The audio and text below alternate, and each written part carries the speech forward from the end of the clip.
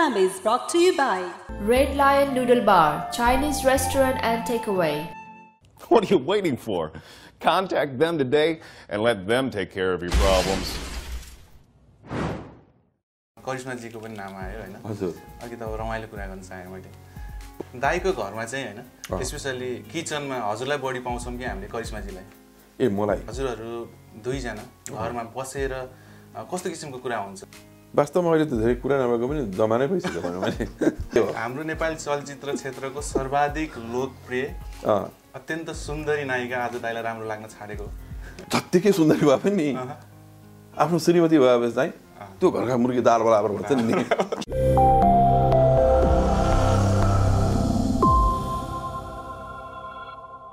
दाइलाई in फोकसमा स्वागत छ thank you very much in focus हेरेर बसिरहनु भने तपाईहरु सबैलाई मेरो चाहिँ नमस्कार है हजुर दाइको बेलायत आउने जाने क्रम निकै बढिरहेको हुन्छ अथवा आइरहनु हुन्छ दाइ सानै उमेरमा पनि बेलायत आउनु भएको थियो हैन बसाइ यतै थियो पहिला बेलायतसँगको सम्बन्धको बारेमा अलिकति बताइदिनुस् न म भन्नु पर्दाखेरि धेरै पहिले आएको बेला 1971 को बिगिनिङ तिर त्यतिखेर मेरो बुवा चाहिँ 2-4 वर्ष अघि नै आउनु भएको थियो 67 68 तिर हैन अनि यही रेस्टुरेन्टको सिलसिलामा उहाँ पहिले काम गर्नुहुन्थ्यो पछि चाहिँ सबभन्दा पहिलो नेपाली रेस्टुरेन्ट खोल्ने व्यक्ति पनि उहाँ नै हुनुहुन्थ्यो नटराज नेपाली रेस्टुरेन्ट भनेर सालोट स्ट्रिटमा थियो त्यतिखेर म पनि 71 को बिगिनिङ तिर आएर त्यसबेला म 14-15 वर्षको थिएँ र यतै स्कुल गइयो हैन र यतै बसिएको थियो पछि गएर चाहिँ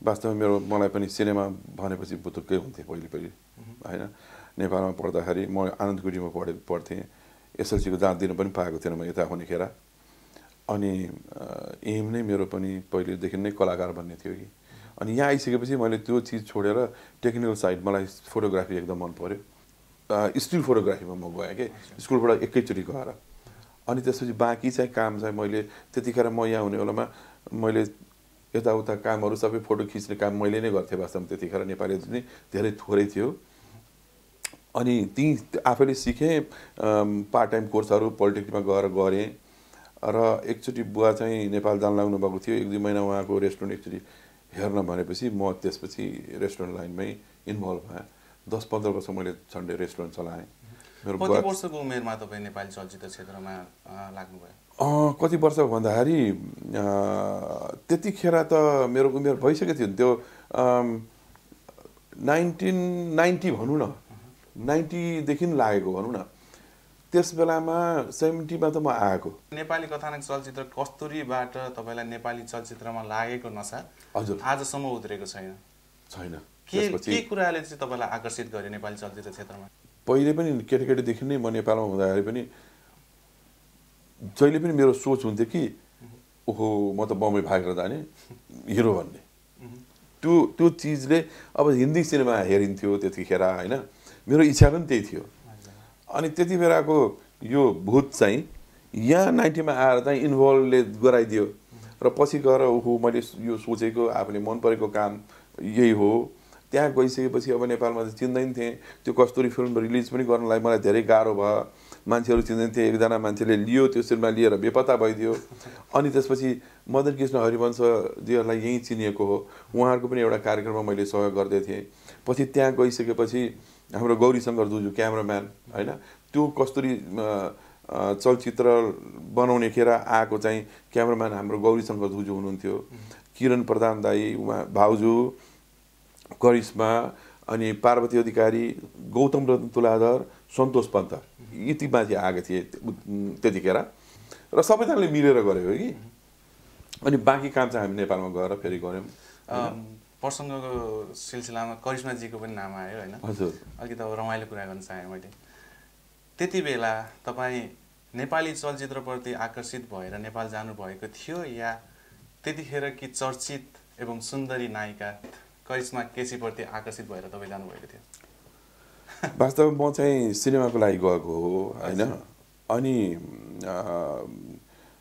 यहाँ हुँदाखेरि नै अब अरूले पनि भन्थ्यो करिश्माले तिमीलाई मन पराउँछ भनिकन भन्थे कि मैले त्यसलाई त्यस्तो वास्तै गर्दैन थिए कि अब मेरो उमेर त भइसकेको थियो त्यतिखेर म झन्डै 30-35 वर्षै भइसकेको थिएँ अनि मेरो बुवा मुवाहरूको पनि एउटा सोचाइ थियो कि यसले बिहा गरोस् भनिकन वर्षमा नेपालमै गएर बिहा गरोस् भनिकन 1982 मा त म बिहा गर्न भनिकन गएको बिहा नगरेर म फर्केर आएको होइन 1980 मा पहिले गएको थिएँ मैले राजीवबारमा घर सर किनेँ त्यसपछि 82 मा फेरि गएँ तर एउटा मेरो कमजोरी के थियो भने नेपाल गइसकेपछि म हतपत फर्कँदैन थिएँ कि यतै पनि म रमाइलो लाग्थ्यो मलाई अनि टिकट एक्सपायर हुन्थ्यो बहुत मुस्किलले आउँथेँ 82 मा पनि म फेरि गएँ त्यही बिहा गर्नुको लागि फेरि त्यहाँ बसेँ टिकट एक्सपायर भयो फर्केर आएँ अनि उहाँहरूले त मलाई स्वीकृति पनि दिनुभएको थियो नि त बिहा गर तेरो गर्लफ्रेन्ड कोही छ भने पनि कोहीले होस् जेसै होस् बिहा गरिदिएको भनिकन त्यति मलाई फ्रिडम थियो कि तर बिहा गरेको थिएन अनि उता गइसकेपछि चाहिँ सडनली अब हुन्छ मैले पनि सोच लगाएँ कि ल हुन्छ बिहा गरौँला भनिकन होइन अनि अब त्यसपछि त्यहाँ मायाप्रति बस्यो भनौँ न अनि म फर्किन लाग्यो प्रस्ताव कसले राख्नुभयो प्रस्ताव त वास्तवमा कस्तो भयो भन्दाखेरि अब म चाहिँ आएर यहाँ बाआमाहरूलाई पनि भन्छु उहाँहरूले पनि इच्छा गर्नुभएको छ अनि म यता फर्किन लागेकोला उसले आएर होइन बिहा गर्नु पर्यो भनेर भने कि बिहा गर्ने हुन्छ ठिकै छ बिहा गर्नुलाई नि त अहिले म बेला एकचोटि गएर आउँछु बाआमालाई पनि भन्छु भन्ने इच्छा थियो तर होइन कुन चाहिँले चढाइदियो होला उसलाई होइन यिनीहरू त यस्तै हो फेरि फर्कँदैन भनिकन बिहा गर्ने भने ल ठिकै छ बिहा गर्ने भने भोलि नै बिहा गर्ने भन्यो भनेपछि हजुरले त्यतिखेर विवाह चाहिँ करिश्माजीको दबाबमा गर्नुभएको अब भोलि नै बिहा गर्ने भनेपछि त मैले पनि ए हो ल हुन्छ भोलि बिहा गर्ने ल भोलि बिहा गर्ने कहाँ बिहा गर्ने भनेपछि गुहेश्वरमा बिहा गर्ने भने ठिकै छ ल तिमी जानु म आउँछु भनेको भने गुहेश्वरमा बिहा गर्ने भनेको ठाउँमा चाहिँ त्यहाँ प्याक भएर चाहिँ हामी बगलामुखी गएर बिहा गऱ्यौँ बिहा गरिसकेपछि ल भयो बिहा सक्यो केक सेक काटियो अनि मैले त ल अब सिद्धियो अब बिहा सक्यो अब तिमी आफ्नो घर जानु म चाहिँ आफ्नो घर लाग्छु भनेकन चाहिँ फर्केपछि अब किनभने भोलिपल्ट त मलाई बेला जानु थियो अनि लगतै तपाईँहरू आफ्नो घर जानुभयो कति वर्ष डिस्टेन्स भयो त्यसपछि डिस्टेन्स भएन म त 1 महिनाको लागि मात्रै यता आउनु लागेको थिएँ नि त अनि म अफिसमा गएँ त्यहाँ किरण दाई र हाम्रो गौरीसँग दुजु थियो त्यहाँ मेरो आज अलिकति ढिलो भयो नि कहाँ जानुभएको थियो भने मैले बिहे गरेर आएको मैले बिहे गर्नुभयो अरे पुरै बिहे गरेको भने करिश्मासँग बिहे भयो भने जोक गर्छ यार होइन साँच्चै हो भने मैले भने उहाँले विश्वास गर्नु भएन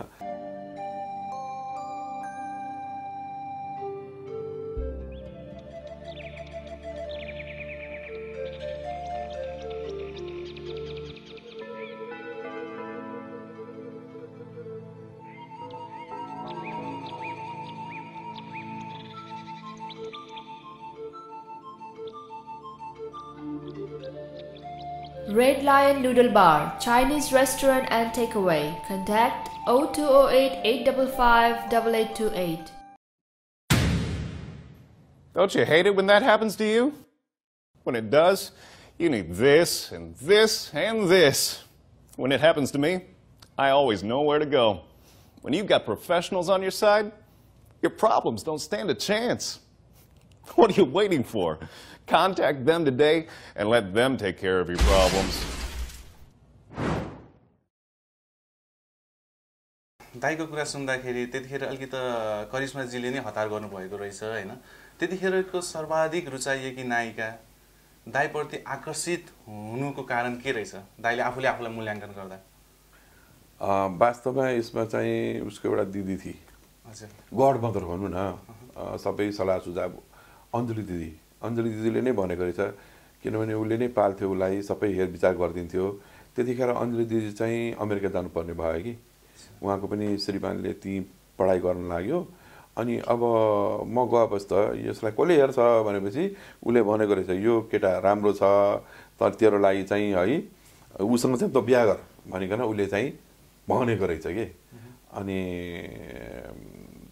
त्यही भएर पनि उसले चाहिँ होइन बिहा गर्ने पट्टि लागि र मैले पनि ल ठिकै छ मलाई पनि बिहा गर्नुपर्ने हो तर त्यति हो कि मलाई चाहिँ राम्रोसँग यहाँ बाआमालाई पनि भनेको भए एकदमै खुसी हुनुहुन्थ्यो उहाँहरू हैन किनभने त्यत्रो वर्षदेखि मलाई बिहे गर भनिकन त्यत्रो फ्रिडम छोडिदिनु भएको थियो जो ल्याए पनि ल्या भनिकन मैले नेपाली नै बिहा गर्छु भनेको झन् खुसी हुनुहुन्थ्यो होला होइन अनि त्यति मात्रै हुन सकेन नभए चाहिँ ठिकै छ अब सबै लेखेको हुन्छ अरे कि त्यसमा चाहिँ अनुसार त्यति बेला हजुर जुन बेला तपाईँहरूको विवाह भयो हरेक मिडियामा हेडलाइन बनेको थियो किनकि तपाईँ त्यतिखेर नेपाली चलचित्रको लागि नेपाली मिडियाको लागि नयाँ हुनुहुन्थ्यो तपाईँलाई एक्सेप्ट गर्नलाई अलिकति गाह्रो भइरहेको थियो त्यो माहौलमा भिज्न कतिको सहज भयो तपाईँलाई पछि पहिले त त्यो सिनेमा बनाइसकेपछि अब चिन्जान भइयो होइन अनि अब सिनेमा पनि त्यस्तो राम्रो गर्न सकिएन मतलब जो मान्छेले लियो डिस्ट्रिब्युटर नै बेपत्ता भइदियो त्यसपछि हामीले फेरि रिसुट गऱ्यौँ यताउता भइरहेको थियो पछि म गएर चाहिँ टेलिभिजनपट्टि लागेँ टोटल फ्लप भयो त्यसबाट केही रिटर्न भएन होइन फ्लप त त्यसलाई नभन्नु देखाउँदै देखाइएन क्या त्यो रिलिजै भएन रिलिज भयो तर त्यो मान्छेले चाहिँ हामीलाई चाहिँ पैसा दिन्छु भनेर जसले लिएर गएको थियो उसले सबै हलबाट पैसा लिइदिएर अनि हामीले त्यो पहिले कस्तो एउटा सिचुएसन हुन्थ्यो भने पहिले चाहिँ काठमाडौँमा 5-5वटा सिनेमाको पालो आउँथ्यो कि कुनै कुनै हलमा अलि बढी चल्यो कुनै कुनैमा चल्नै पाएन त्यो चलचित्र दाइ नचले पनि तपाईँलाई घाटा लागे पनि त्यो चलचित्र निर्माण बापत तपाईँको अचिभमेन्ट भनेको करिश्मा मानन्धर हो त्यसरी बुझ्दा हुन्छ तर वास्तवमा तपाईँले मात्र भन्ने होइन मेरो साथीहरूले पनि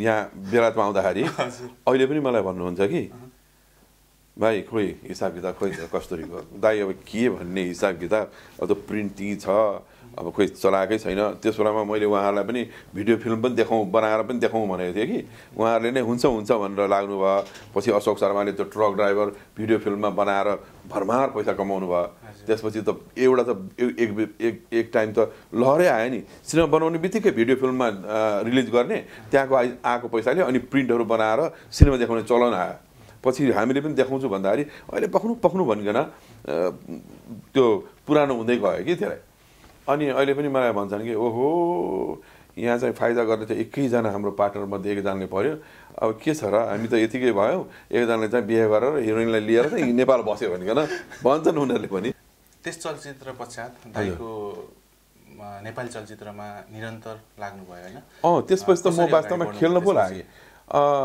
मैले त्यसमा सानो भूमिका पनि गरेको थिएँ होइन त्यो कस्तुरी फिल्ममा र केबी फिल्म्स भनेर हामीले एउटा संस्था नै दर्ता गऱ्यौँ र त्यसबाट चाहिँ हामीले थुप्रै प्रोग्रामहरू पनि बनाउन थाल्यौँ अनि बढी चाहिँ यो सानो पर्दापट्टि लाग्यो अनि त्यसपछि आएर धेरै 5-10 वर्षपछि चाहिँ अनि के फिल्म एउटा दर्ता गरेर एउटा ढुकढुकी भन्ने फिल्म ठुलो फिल्म पनि बनायौँ हामीले झन्डै 10 वर्षपछि ढुकढुकीले राम्रै व्यापार गरेको थियो बन्दै अन्डर प्रोडक्सन नै त्यो बिक्री भएको थियो त्यसपछि हामीले बाबु साहब बनायौँ बाबु साहब चाहिँ अझै पनि वास्तवमा त्यो डिबेमा छ त्यो रिलिज पनि धेरै ठाउँमा भएको छैन त्यो माओवादीको पिरियड सुरु भयो त्यतिखेर बनाएको सिनेमाहरू सबै अब 100 लाख थियो हलहरू पनि दिउँसो मात्रै होइन अनि राति बाहिर ननिस्किने र कतिवटा हल त बन्द भएर कुखुरा पाल्न थाले हजुरले निर्माण गरेको चलचित्र बाबु साहेबको कुरा निक्लियो हजुर मलाई लाग्छ त्यस चलचित्रले यहाँको जीवनमै ट्विस्ट ल्याइदियो त्यसले हजुर होइन ट्विस्ट त के भन्ने अब अलि पछि बनाइयो अर्को सिनेमा बनाउँदा चाहिँ अब यहाँले भन्नुभयो जस्तै त्यो चलचित्र अहिले पनि डब्बामै छ हैन त्यस चलचित्र पश्चात हाम्रो तपाईको बिहे भइसकेको थियो हाम्रो लोकप्रिय नायिका करिश्माजी पनि केही वर्षको लागि अमेरिका पलायन हुनु त्यसमा के भयो भन्दाखेरि पारिवारिक जीवनमा पनि तपाईको अलिकति दुविधा केही भएको होइन त्यस्तो केही पनि होइन मलाई मान्छेले भन्छ कि अब त्यो सिनेमा बनाउने सिलसिलामा देखाउने सिलसिलामा भनौँ न दोस्रो फिल्म चाहिँ यो बाबु साहब बनिसकेपछि चाहिँ त्यो देखाउने सिलसिलामा करिश्मा उता लागि अनि म पनि गएँ पछि पहिले मैले चाहिँ काठमाडौँमा अलिअलि नेपालको केही ठाउँमा देखाइरहेको थियौँ मेन स्टेसनमा त्यसपछि म त्यहाँ गइसकेपछि सबैजनाले अब पहिले पनि साथीभाइहरूलाई चिनिसकेको थियौँ नि त्यहाँ त होइन यता बस्नुहोस् यहाँ ग्रिन कार्ड अप्लाई गरे पनि कलाकारलाई तुरुन्तै दिन्छ अनि करिश्माले के म ग्रिन कार्ड अप्लाई गरौँ कोसिस गर अनि भनेको नभन्दै जो मान्छेले सिकायो उसले 5-10 वर्षपछि 5-7 वर्षपछि पायो तर उसले अप्लाई गर्ने बित्तिकै 2-4 महिनामै दिइहाल्यो। त्यति बेला मिडियामा चर्चा भए अनुसार तपाईहरु दुई बीचको सम्बन्ध बिग्रिएको थिएन। उसले इच्छा गरेको मैले पनि जिन्दगी के रहेछ स्ट्रगल गरोस् न बुझोस् न भने नि।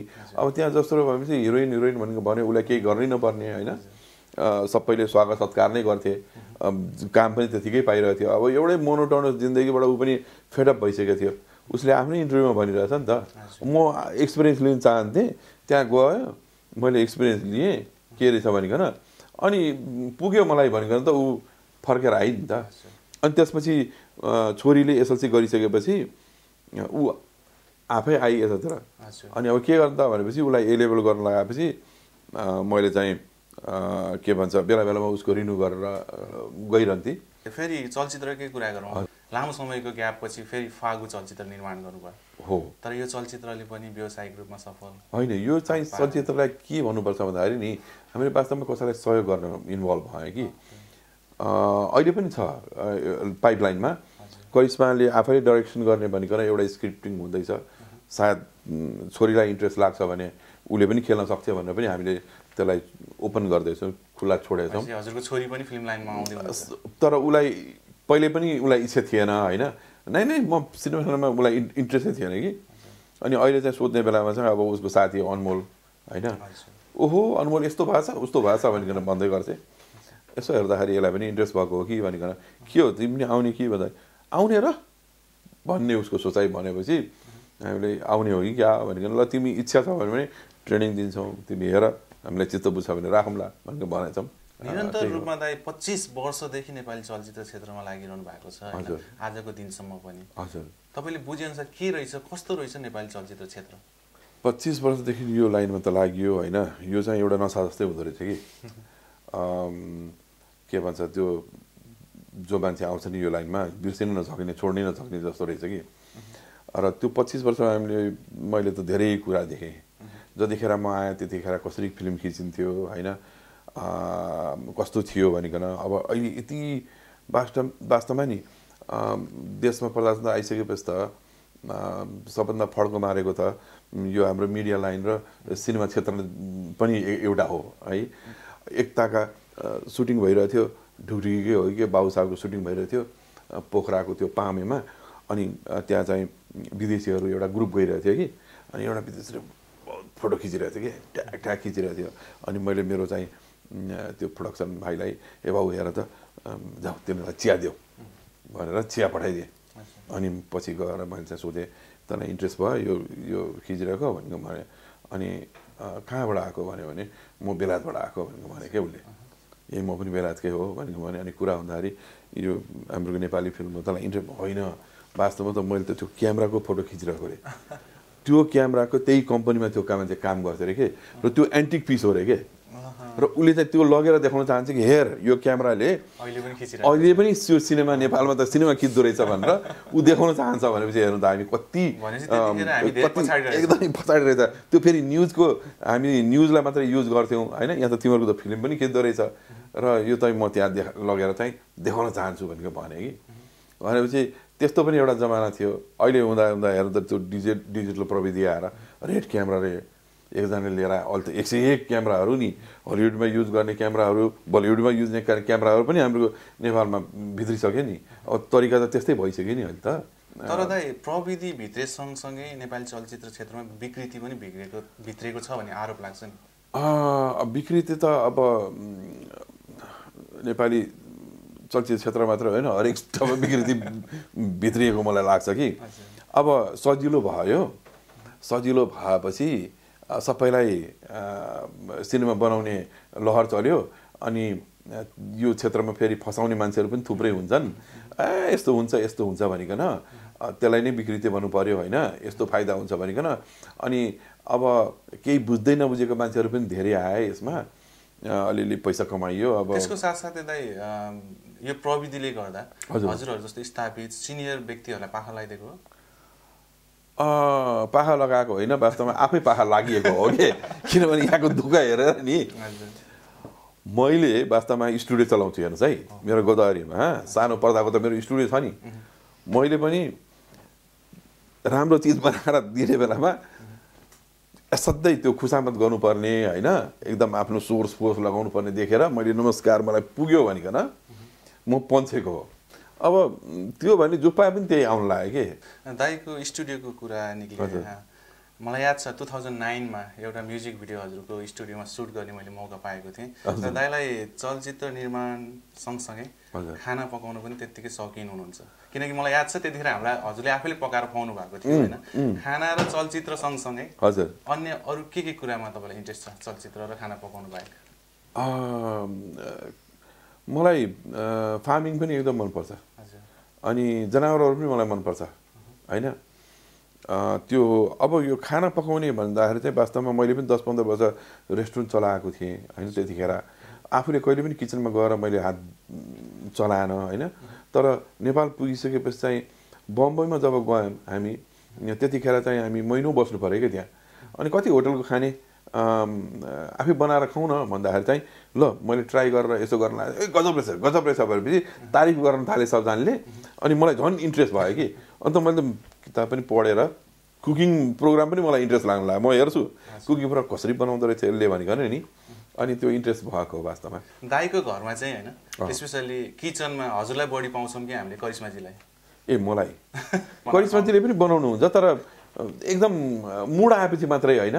तर बनाउने त हामीहरूको किचनमा त अरूहरू छन् 2-4 जना नै छ। तर उनीहरू हुँदा पनि म चाहिँ इन्भल्भ हुन्छु कि त्यहाँ के गरेर बनाएको छ भाइ यसो गर न यो चिज राख भनिकन चाहिँ म चाहिँ गएर भनिरहेको हुन्छु नि। हजुरहरू दुईजना घरमा बसेर कस्तो किसिमको कुरा हुन्छ? बसेर छलफल गर्दाखेरि एउटा फ्यामिली प्लानिङ कस्तो खालको कुरा हुन्छ? वास्तवमा अहिले त धेरै कुरा नभएको पनि जमानै भइसक्यो भनौँ भने। एउटै घरमा बस्छौँ हामी होइन, एउटै घरमा बस्छौँ होइन। कुरा हुन्छ मतलब ऊ आफ्नो काममा बिजी हुन्छ, म आफ्नो काममा बिजी भइरहेको हुन्छु होइन। कति फेर त भेटघाटै हुँदैन, बाहिर हुन्छ ऊ होइन। एकचोटि त भनौँ न यो बिचमा 6-7 वर्ष नि ऊ अमेरिका बसेको थिएँ नि।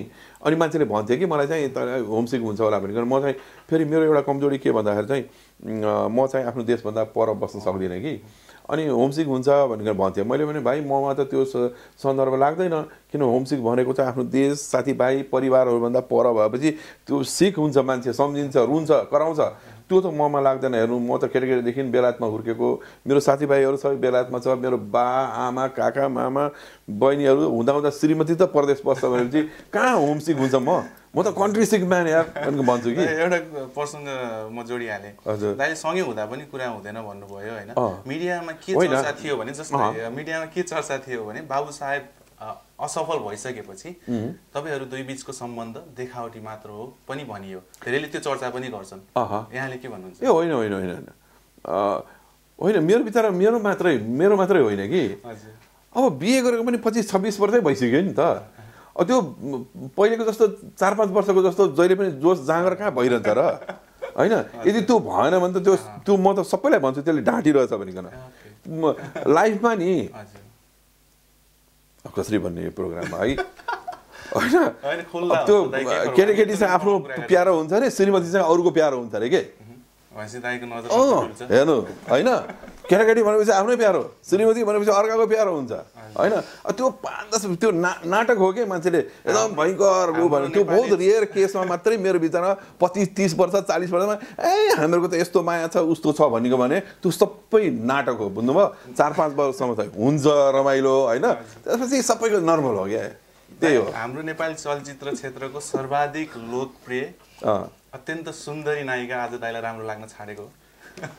त्यो पनि हेर्नु फेरि त्यो पनि एउटा कुरा के, जत्तिकै सुन्दरी भए पनि नि आफ्नो श्रीमती भएपछि चाहिँ त्यो घरका मुर्गी दाल बराबर भन्छ नि। जत्तिकै सुन्दरी भए पनि त्यस्तो हुन्छ कि। यो नर्मल त्यो भएन भने त केही खराबी छ त्यो मान्छेमा भन्दैछु। एकदमै रमाइलो कुरा भइरहेको छ दाइसँग। हामी कार्यक्रमको अन्तिममा छौँ होइन। निरन्तर रूपमा चलचित्र क्षेत्रमा लागिरहनु भएको छ, आगामी प्रोजेक्टहरू के छ? आगामी प्रोजेक्ट चाहिँ भनिहालेँ नि, अहिले करिश्मा फेरि एउटा सेटिङमा छ। उसले चाहिँ अब एउटा आफै डाइरेक्सन गर्नेमा छ। साथीभाइहरूसँग लागेर मैले अर्को पनि 2-3वटा प्रोजेक्ट गर्दैछु अहिले। लगतै गएर एउटा भोजपुरी नेपाली कम्बाइनको एउटा चिज छ, एउटा प्रोजेक्ट आएको छ, सायद म त्यसमा पनि इन्भल्भ हुन्छु होला। अनि अर्को पनि एक दुईवटा प्रोजेक्ट टेक्ससबाट पनि साथीभाइहरूले अमेरिकामा पनि छ एउटा प्रोजेक्टहरू त्यसमा पनि म इन्भल्भ हुन्छु होला भनेपछि अब यो सिनेमाबाट चाहिँ पर भाग्न सकिँदैन हजुर अन्तिम एउटा प्रश्न राख्छु यो चाहिँ मेरो पर्सनल नितान्त पर्सनल जिज्ञासा हो हजुर तपाईँ बेलायत आइरहनुहुन्छ हजुर होइन अहिले पनि युएस हुँदै बेलायत आउनु भएको छ र सानै उमेरमा बेलायत बसेर पनि जानु भएको हो हो हो तपाईँसँग यहाँको रातो पासपोर्ट छ कि छैन पासपोर्ट लिनुभयो कि होइन मसँग चाहिँ यहाँको पर्मानेन्ट रेसिडेन्सको छ रातो पासपोर्ट मसँग छैन पर्मानेन्ट रेसिडेन्ट भएपछि मैले त्यो आवश्यकता पनि नागरिकको हिसाबले तपाईँ नेपाली नागरिक म नेपाली नागरिक हो थ्याङ्क यू सो मच दाइ एकदमै रमाइलो कुरा भयो यहाँले पनि सायद मैले सोधेका जिज्ञासाहरूलाई सहज रूपमा लिनुभएको छ भन्ने मैले अपेक्षा गरेको छु अन्त्यमा के भन्न चाहनुहुन्छ ल यो तपाईँको यो इन्फोकस हेरेर बस्नुभएको तपाईँहरू सबैलाई नमस्कार शुभकामना मैले पनि तपाईँको प्रोग्राममा आउने चान्स पाएँ यस्तै हो जिन्दगी फेरि फेरि भेटघाट भइहाल्छ होइन सिनेमा बनाउने मेरो निरन्तर रहिरहन्छ नेपाल छाडिकन म अरू कतै बस्नै सक्दिनँ घुम्ने आउने जाने भनेको त भइरहन्छ मेरो त किनभने बुवा हुनुहुन्थ्यो यहाँ बित्नुभयो अहिले मेरो यहाँ मुवा हुनुहुन्छ बहिनी छ लास्ट इयर पनि आएको थिएँ ज्वाइँ बित्नुभयो होइन अब भान्जीहरू छन् छोरो मान्छे भनेको वास्तवमा मेरो फ्यामिलीमा मै एकजना मात्रै हो कि मेरो बहिनीको पनि दुईटा छोरी छ नेपालमा हुनेको पनि यहाँ हुनेको पनि एउटा छोरी छ यहाँको दुईटा बहिनीको एउटा मात्रै छोरी छ अनि लोग्ने मान्छे भनेको म एकजना परेकोले पनि मलाई आइराख्नुपर्छ त्यही हो अरू त सबै ठिक thank you so much thank you